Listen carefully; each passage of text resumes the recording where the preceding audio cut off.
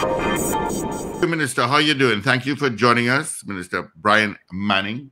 Good morning, everyone. Thank you so much for having me. Hope all is well. Morning.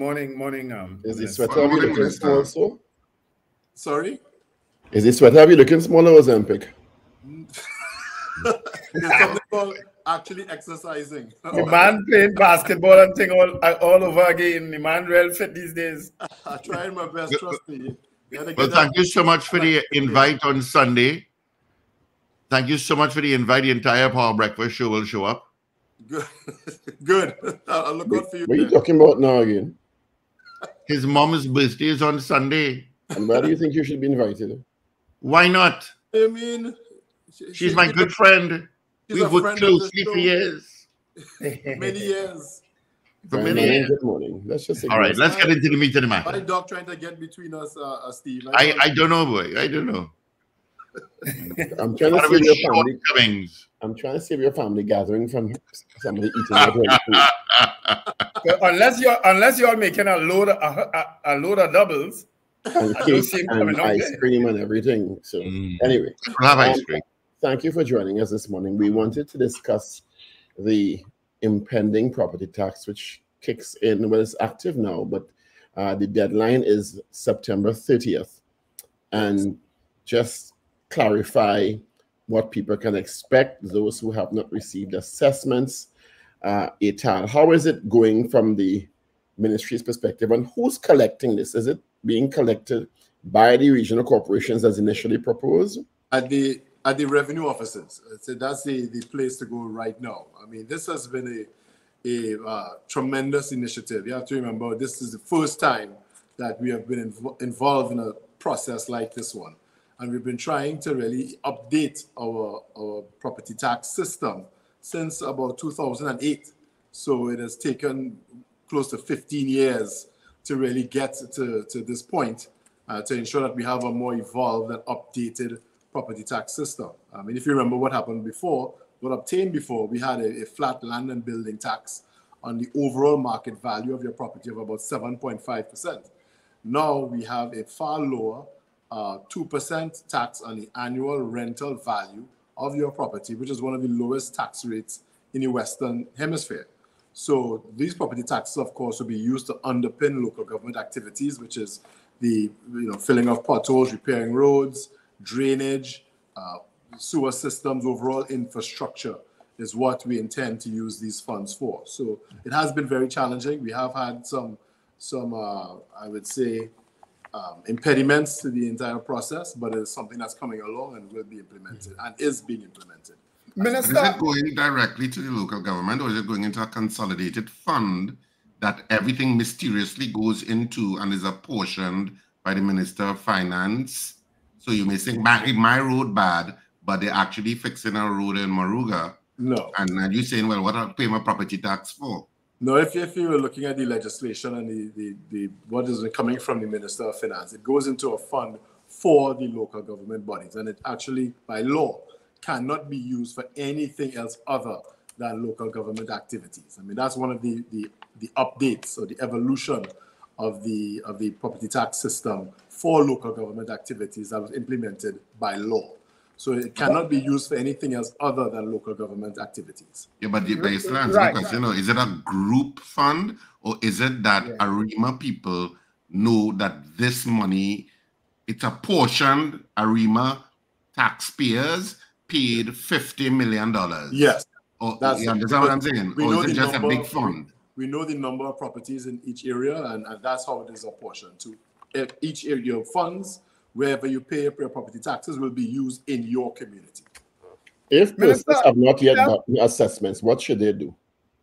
Wait until they get an assessment. If you have received a property tax notice, that is what you have to pay. You couldn't know exactly what your property tax rate would be if you have not received a property tax notice. So once you receive that, then you would know exactly what you should. Have all those notices going out to property owners in the country, to your knowledge? No, that's why we've had to push back that date a few times, because it has been challenging. We've had to update the entire system to ensure that people's information was correct, whether your address was correct, your full name, those things. And then it has to go to the Board of Inland Revenue, not board, but it goes to Inland Revenue, where it's then again processed. And then the assessment is sent out based on your name and your address. And if you've neither received a notice or an assessment, what should you do? You could reach out to the valuation division one to get an assessment in terms of the value of your property, and also reach out then to IRD, or Inland Revenue, for your tax notices. Your tax notice. You couldn't get a tax notice without having a valuation on your home. So the valuation division would be your first port of call in a situation like that. So is it that the date of 30th December may also change? Here why I'm asking that. I actually have my 2 assessments in front of me now, right? Yes. One was dated 26 February that gave the date as 30th of September. Yes. The other notice I got, and that figure was higher than the second one that I got, yes, right? because it was reduced from 3% to 2%. Right. But the second notice that's dated 20th June also has the deadline date as 30th of September. That may also be adjusted at some point, but that's based on a call to be made by the Minister of Finance, and he will decide in due course exactly what will be done in that situation. Right. So let me ask a couple other things on my situation. It also says, the last paragraph, objection to assessment. If you dispute this assessment, notify the Board of Inland Revenue in writing within 21 days from the date of receipt of the assessment. Yes. Is not also very subjective, because or it goes to the date of the letter that you got? No, it goes to the date of the letter that you got. Once you receive, because we know when it was sent out. And when we send it out, you should receive it within 2 or 3 business days. So you whenever you get it, the 21 days is the time period that you have from the receipt of the tax notice. But I could safely tell you, Minister, or from the issue of the tax notice, I should say. Right, but I could safely tell you, I didn't get mine. No, wait, what does it actually say, Wendell? It says it can't say both. It can't say issue and receipt. It has to say one or the other. From a legal perspective. When we issue the tax notice, it is going to be sent to your address within 2 to 3 business days. It is your obligation to receive your tax notice to the address that you have given us as the property or your mailing address. So we send it to the mailing address that people have given for themselves. So then you have to receive your notice and then make payment in due course. Well, I could safely tell you I didn't get mine within that 2 to 3 days. So by the time I got mine, my 21 days was practically. No, you wouldn't know if you got it within the 2 to 3 days. No, you have to know when we sent it out. Right, well, it's dated 20th of June. So is that the date I'm using my 21 days from? Yes. Well, not if it says receipt. If it says from days of receipt. You would have gotten it within 2 to 3 days of issue. You would have the issue date on the notice. You couldn't have the date of receipt on it because, it's 2 to 3 days from the point that we sent it. Yeah, right. But what if it says 21 days from receipt? It cannot be the issue date, not from a legal perspective. The date is 2 and if they wanted a clear receipt date, they should have sent it by registered mail for which you had to sign. Yes. Right. Then that's my the 21 days is properly curated, so to speak. Well, yes. if you otherwise, I think Wendell, I think what will happen is that there would be some latitude in terms of the objection date, because you'll be saying, well, I only received it, so, and they will probably exercise some discretion that you can still. It has to be. The law is not going to be that strict in terms of down to the last second or minute of receipt in terms of determining whether you should or shouldn't pay property taxes. The law has already said that you have to pay property taxes. Right. And any kind of dispute over minutes and seconds is not going to prevent you from having the obligation of paying your property taxes. Right. So that's why I want that cleared up, because date of receipt can't be date of issue. It is close enough. It is approximate. So it's not like it's a week or 2 weeks or a month. It's within 2 to 3 days of the notice being actually printed and issued that you would receive your property tax notice. Or it would be sent to the address that you have given as your mailing address. Fine. You know what is amazing? You know how our mail works sometimes, Minister. You know how it works. No, sir. TT Post, we have been working closely with TT Post in this effort, and it has been given priority. And you have received your notice within 2 to 3 business days of issue. But I'm not arguing with this because I know I didn't. So I'm not arguing. But anyway, another question is the issue of the payment. It says this payment is assessed for the period ending 31st of December 2024 in accordance with the Property Tax Act, right? And you have to pay it by 30th of December. I'm assuming that that payment that they put there is for the entire year of 2024? Is for the year, correct. Mm-hmm. From January to December 2024. Yes, and that's why there's been a far less outcry now that the tax notices have been issued as opposed to when the valuation notices were issued. When we sent out the valuation notices, some people mistakenly believed that that was the amount that they had to pay for the year, which was incorrect. That was simply your annual rental value based on the overall value of your property. Of course, the property tax is 2% annually for your annual rental value. And that is what you would have been issued by the Board of Inland Revenue. And that is the actual amount that you have to pay for the entire year. Right. So I'm assuming then that as of 1st of January 2025, that figure will now kick in also again for that year of 2025. For the new year, correct. But when will that be? Unless there are any changes announced by the Ministry of Finance. Right. And is that deadline also going to September of 2025, or it may be a shorter period? It may be, but it's subject to change. As I said, the Minister of Finance may decide to make a change there because of the timing of when the assessments were sent out, the tax assessments. Minister, are you willing to take some calls because the audience has quite a few questions? Yeah. I just want to ask one other question. That we have done this. I just want to ask one other question that's been raised. We have a Ministry of Digitization. Yes. And yet, this big rollout of property tax, as far as I'm aware, you can't pay it online. Yes. That is. And that's incredulous to me. Yes. That the government has a Ministry of Digitization where you're moving in a particular direction, a huge task for thousands of homeowners across the country having to pay substantially more, and you're saying, no, you have to go into revenue offices. Yes, and that's something that you're absolutely it's correct. ridiculous. You're absolutely correct on that. And there should be an announcement within the next few weeks in terms of how to be able to pay online. Until then, you have to use the revenue offices, which are available in every community. But we do accept that the electronic version of payment has to be implemented, and it will be available within the next few weeks. Minister, you spoke earlier on. Into September, you know, Minister. Agreed. And it's the 30th of September that you have to pay it by. It is for now. And I think he's hinting that date will change, Richard. I'm saying it may change. I didn't definitively say it will change. I'm saying that's up to the Minister of Finance, and he would make an announcement at the appropriate time. Yeah, I accept the hint. Yeah.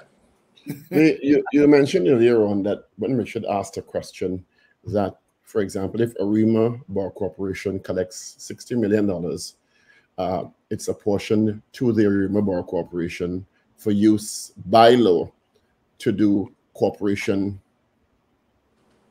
things. Yeah. This may not fall into your garden, but what happens if particular corporations who've already indicated, some of them, that they are not in favor of this, don't use the money for borrow focused repairs of roads and etc.? What is that? Does that now fall within the remit of the Minister of Local Government, or will they be breaking the law? How are burgesses to identify that, well, I paid my property tax, a year has passed, my roads are still terrible, my drains are in disrepair, etc., etc.? Yeah, I don't think there's been any state body that has said that they've been receiving enough funding for activities. Also, the law states that it has to be used for materials and certain activities. For instance, you couldn't use the property tax revenues to add more employees to the corporation. There's a thin, narrow segment where that spending can be done legally. If not, you're in violation of the law. And then if anything is reported, you would be assessed by the law as to whether you have committed. But I'm talking about the burgesses now who would have paid their property taxes and complied with the law, and they are not seeing the changes that they want to see in their communities because they have paid property tax. Yes. Hopefully to get these services provided. They would have grounds for complaint, of course, and the corporations have an obligation to do the job that they have received funding to do. Of course, some of our corporations may have efficiency issues, but this is to make sure that the funding is at least made available so that those activities can be conducted. If there's a challenge there in terms of funding as against the actual work being done, that is something that can be determined by the law if someone decides to go that route. But we already have those challenges in some of these corporations. Some of them do have efficiency issues, but we are ensuring that going forward that the problem is not going to be a lack of funding, because I think most of the corporations have accepted that they do not receive significant or sufficient funding for all of the activities that they want to do over the course of a period.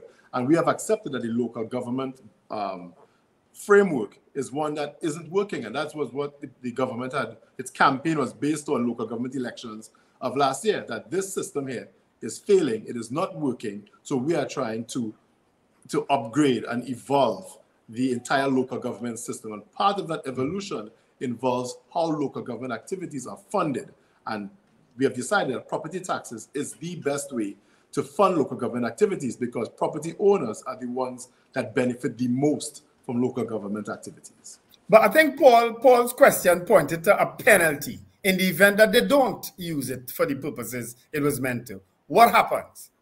Yes, that is available. It's also in the legislation. There's criminal penalties, there's financial penalties, there's public review. Minister Manning, you well know that it is on record in the Parliament that there's several corporations that haven't even filed audited financial returns for decades, in some instances as much as 15 years. So while people are paying these taxes, they expect a particular return on it because it's another financial hardship on them. And to wait for a corporation and this is not really directed at you, this is people's going to be responding in this way and saying that, well, they ain't providing financial audited statements. We can't hold them accountable because they ain't doing that, because we ain't gonna know what to do with the money as they provide the financial audited statements. So it's a convoluted process to get redress. I was about to remind you that I'm in the Ministry of Finance. Some of these questions would have to be directed to the Ministry of Local Government. Our job is to ensure That's your colleague. that the funding is available. Right next door in San Fernando too. That they want to carry out. Okay, you would have to ask my colleague about internal issues and workings within the local government bodies. Someone called earlier and was very adamant that he is determined not to pay property tax until commercial, industrial start collecting taxes on those. And the Minister of Finance was asked this in one of the debates leading to this. And he did give an indication that there's a timeline. Can you identify that timeline when those entities are going to start receiving instructions to pay taxes? I couldn't give an exact timeline, but that is something that definitely will be implemented. As soon as we get this part of it done. You have to remember, we have about, I think it's just over 600,000 properties in Trinidad and Tobago.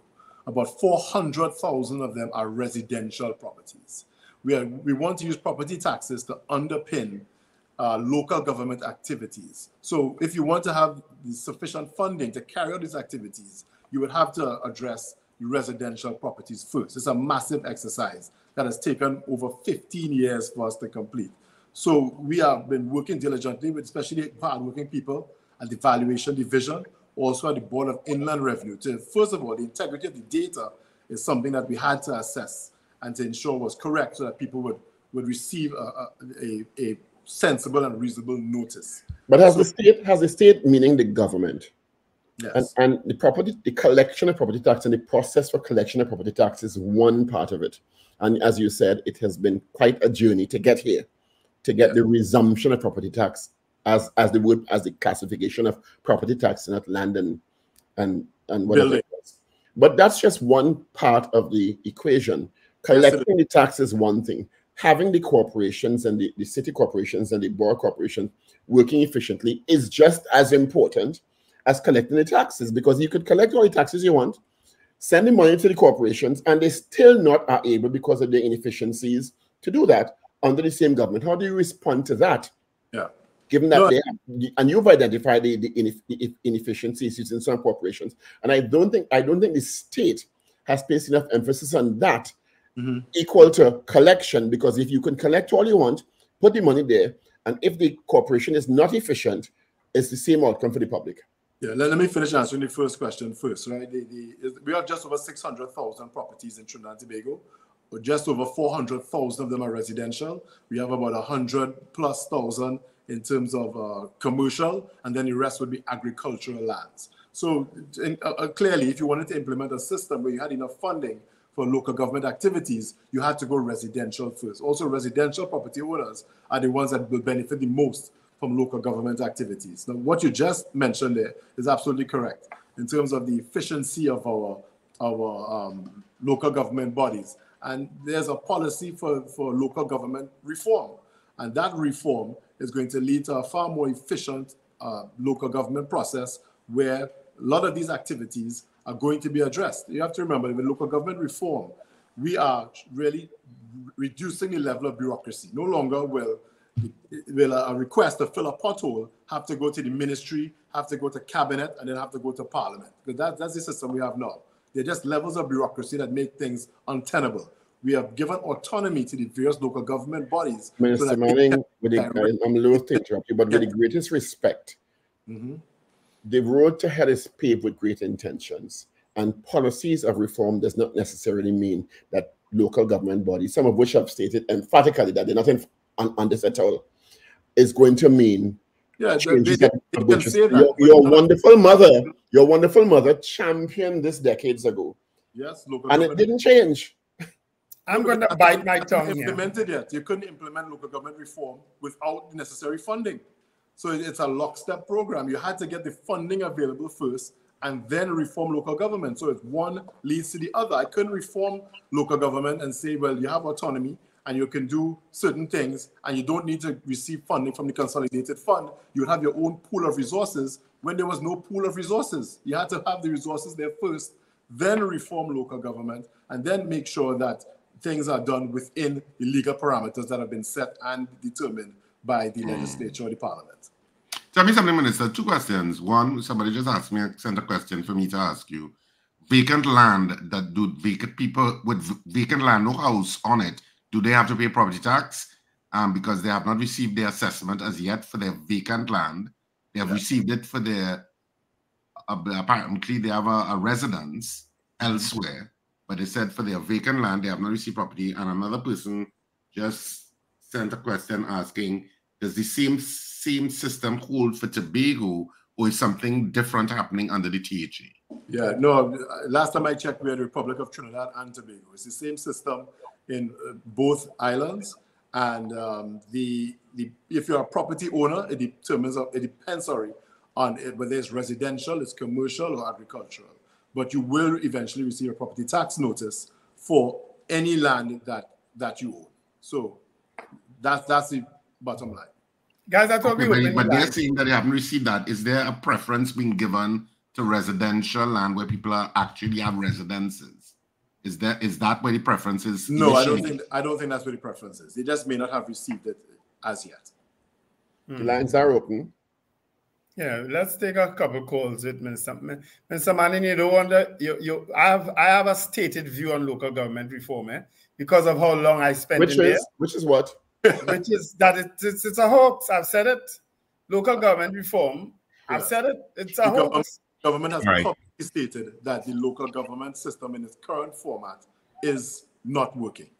And that is champion local government reform and also reform of the financing of local government activities. And that is why these two programs, property taxes and local government reform, work together in lockstep to ensure that we have a better system that actually delivers the services that the people of Trinidad and Tobago want. Let's get into this call. Good morning. Good morning, Mr. Manning. First of all, let me apologize if my tone gets a little rowdy. But just make it short. I have a lot of calls coming through. Okay, Mr. Manning, I listen to what you're saying there. What you're saying there doesn't make a lot of sense to me. You are saying that you have to get the money before you do the reform. That seems to me you're putting the cart in front of the horse.